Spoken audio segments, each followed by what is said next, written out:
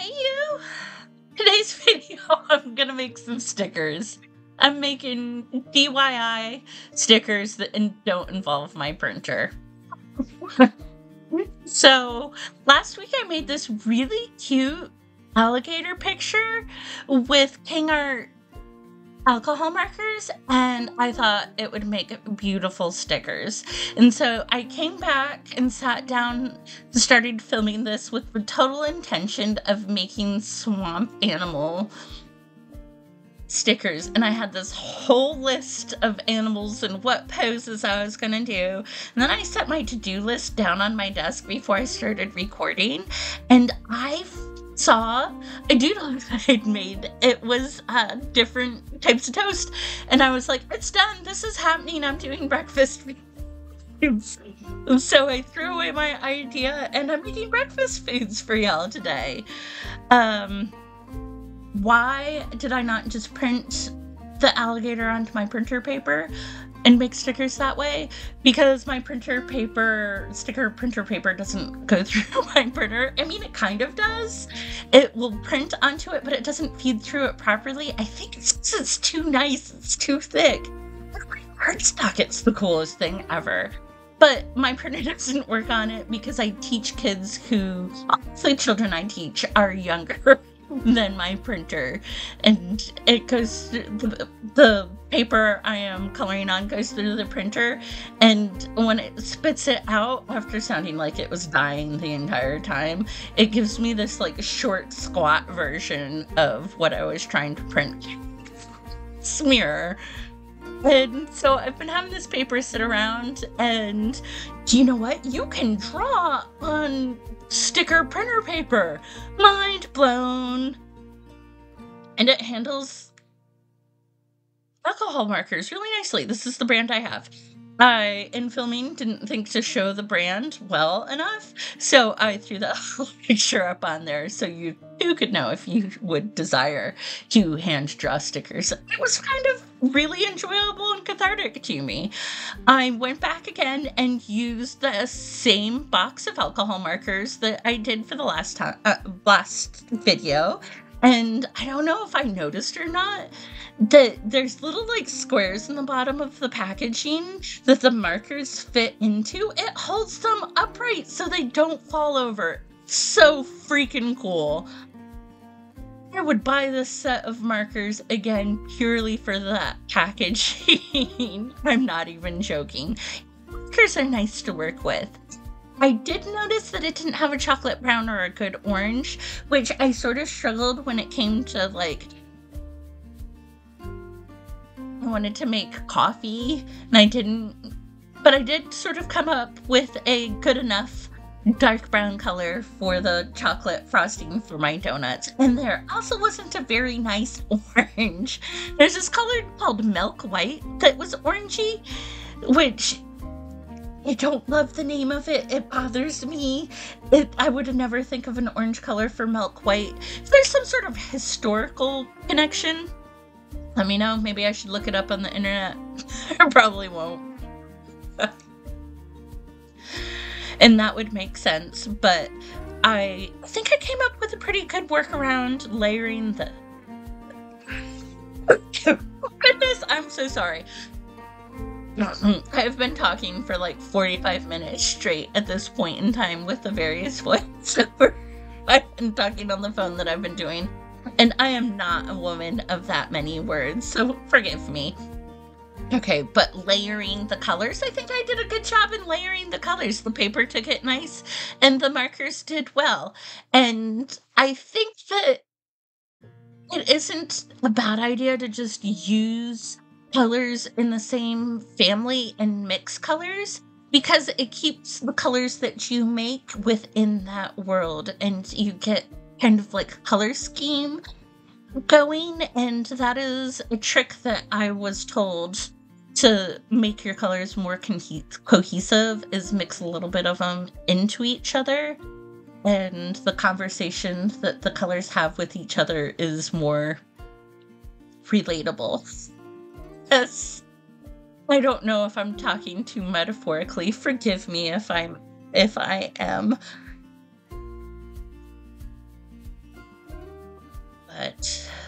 Yeah.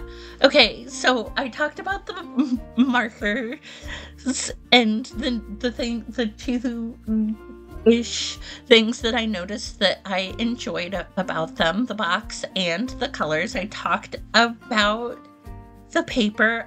My brain is not working. I'm trying to remember what the other thing. I, I don't know if this was the other thing that I wanted to talk about. My list isn't in front of me. It's one of those days. But that pencil over on the side is a Smensel. And I love it so much. My other half got me those. There's like a set, multiple colors of the unicorn with the pastel markers. And they are scented. There's like ones that look like traditional pencils, and the paper wood portion of those smell like different things, and the plastic is scented with mechanical ones, and they are both so great for me. I don't know why, but when I use them, I will stop and I'll take deep breaths to smell them, and I find that it helps me to relax. After having discovered the Smensels with a school fundraiser, I think I spent like $20 and bought every flavor they had. After I have did that, I will, when I'm not doing things that requires pencils, I'll get a candle and I'll light it by me. I have caught my hair on fire, so don't put it too close to where you're going. Put it, on the table on the other side if you're glitzy. I am. But I find that it's something that really helps to calm and relax me, which I'm not gonna lie, is a struggle. And if you would like to have more peace and calm in your life, whether you are anxious in nature or not, it's a good hack. I highly recommend it. Oh, and here I am. I'm going through and coloring the beverage portion. Oh my gosh. Somebody asked me for the little coffee sticker. I am totally floored. I don't know if you ever give away stuff or sell stuff, but there is nothing so rewarding in terms of compliments as somebody being like, yeah, I want to live with that as part of my everyday life. A little coffee sticker is on the front of somebody's computer now. Oh, and see, here you can see that orange. I took the marker called Milk White from this set. I don't know why an orangey color is called Milk White. Maybe there's a historical reason behind that. Maybe there isn't. I didn't want, I haven't thought about it hard enough to go find my phone up on the internet. But if y'all know, let me know. But adding some yellow to that marker color, I think really made a nice orange that works for my thing. I have moved on to sprinkles, which I didn't always like to do sprinkles in my breakfast spreads because they didn't ever really look natural. And then some YouTuber who I have long forgotten their name recommended to really stop and look when you're doing things that are supposed to be randomized, like snow and stars, that in nature, some areas are spread out and have a lot of space around them, and some area has nothing in it, and some areas have a whole bunch of things all together. And if you do everything all spaced out, you get consistently, you get polka dots. And I was doing that. And ever since I've done what that YouTuber was talking about, some that were spaced out, some that are all clumped together, some that are just empty, I think that my random scattered things look so much better. I highly recommend.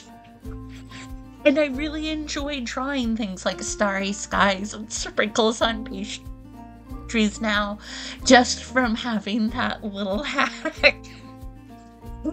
Isn't that silly? I thought I was going to do like little white dots on that orange, and it just wasn't working with my alcohol markers. I end up going back with a gel pen. Highly recommend to use one with alcohol markers or Posca markers. I'm not sure which one I use. I like the fine tip Posca markers as well, but they're a little bit harder to find where I live. I have to drive all the way into the city to get anything besides like jelly rollers, gel pens that are white. There we go. Forgive this waffle. I have no idea if it really looks like a waffle or not. I feel like it resembles a waffle.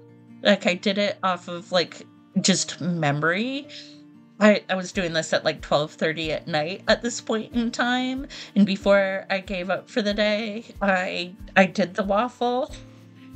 And I don't know if that's actually how waffles look. I feel like it definitely feels like how a waffle, the impression thereof. and I quit for the night. What is that thing? Oh my gosh, it's a blender. The blender was a different night after work. And I'm glad I did. I've been struggling with this little blender. It was like a must-have on my doodle list because I went through a period of time where every morning was a blender morning. You know, like frozen coffee and smoothies. I got a Ninja. And it was a good romance. Like by the time I was done with that phase, you know, it was like 1 cent per frozen smoothie. I used it so much. It still sits on my counter. And then I am finishing up. I think I'm gonna do some donuts and a little skillet meal. I don't do skillet meals that much, so I didn't do multiples. I just did eggs and bacon. Maybe if I do a 0.20, I'll do hash browns. And what else? What else is made in skillets? Y'all let me know in the comments if what your skillet meal is. My other half makes weird cheesy hash browns, but this is my dream breakfast, so it didn't make it in. And yeah, I'm toing and froing on what I make. Oh, it's an orange slice.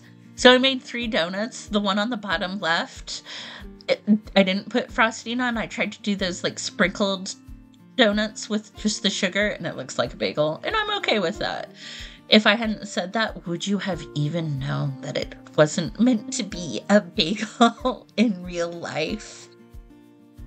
And I guess that's the fun thing about being the viewer.